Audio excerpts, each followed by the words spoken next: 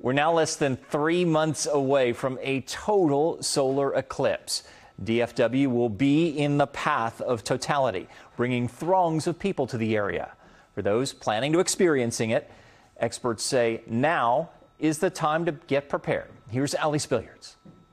Oh no, my God. Just a few short months ago, crowds gathered all over the state to take in an annular eclipse, getting just a taste of what's to come on April 8th, This in my life before. when the moon will completely cover the sun. All of a sudden, it's going to be pitch dark, and it's going to be much cooler.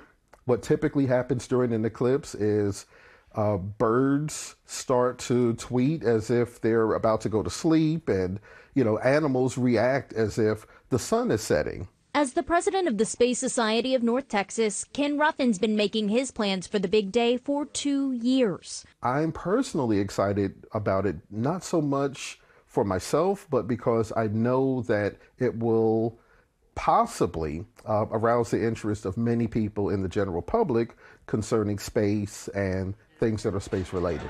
He'll be presenting at a celebration at the Frontiers of Flight Museum, one of countless events across North Texas to witness a spectacle not seen in more than 100 years. So when we say it's a once-in-a-lifetime opportunity, it truly is a once-in-a-lifetime opportunity. Founder of Total Eclipse DFW, Joe Trizila, says more than 1 million people are expected to travel to the region, meaning now is the time to secure the Eclipse glasses that make looking at the sun safe. We're not going to have enough in supply.